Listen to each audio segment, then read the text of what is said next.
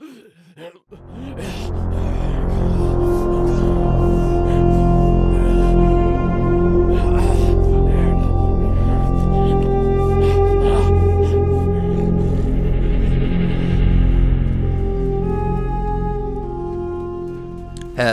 everybody, welcome back to another legendary location guide here on Borderlands 3. Today I am back and I'm going to be showing you guys how to get the legendary rocket launcher called the Tunguska. This is a returning legendary. It was a pearlescent weapon in Borderlands 2 and it is now returned in Borderlands 3 as a legendary rocket launcher. So to do this, you're going to need to head to Floodmoor Basin and go to the top corner of the map where the crew challenge guy is located. This is him right here, the big dinosaur called Chunk Stomp. So you're going to need to kill him to get a chance of having the Tunguska drop. He does drop a variety of different legendaries, so you might not get the Tunguska straight away, but just keep trying until you eventually get hold of it. So this is mine, dropped freshly right now. It is a legendary Torg rocket launcher, and we're going to be taking a closer look at it before I go ahead and do some kills and show you guys exactly what it's all about. You can see right there, when you fire at the floor, the projectile will hit, and on impact it will go up a little bit and explode. The red text says "crack the sky." It has plus splash damage radius and also a zoom on it as well. That is all the weapon card will tell you.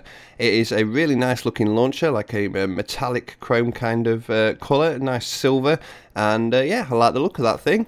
Anyway, like I said, we'll give it some tries out and I'll show you some kills. So we're going to be taking this to Jacob's estate and killing some of the just general mobs near the beginning of the map. So, like I said, this thing, the way it works is you fire it, and wherever it hits, the projectile will then bounce up into the air before exploding. This can make it quite tricky to use, really, because if you're trying to fire a very long distance, you can't just shoot straight because it'll just go straight past the enemy.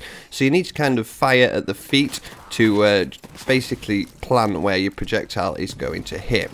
It is a little bit annoying, I found, when trying to kill enemies, because you think the height of the projectile, it goes above enemies' heads, so you think it's not too effective. But trust me, the splash does work pretty well. So although it looks like it's going above them, it will actually hurt them quite a bit. It has quite a large splash area, so if there are multiple enemies in the way of the projectile, they will all be damaged by this. So yeah, that's basically how to use it. A bit of trivia on this weapon. The name Tunguska refers to the Tunguska event, which was a mysterious explosion in 1908 which flattened 2,000 square kilometers of Siberian tundra. The red text, which is "Crack the Sky," is a reference to the 2009 album by the heavy metal band Mastodon as well. So there you go, guys, that is everything that you need to know about the Tunguska. It drops from Chunk Stomp and it is a legendary Torg launcher that will fire a projectile, and upon impact it will redirect into the air and explode.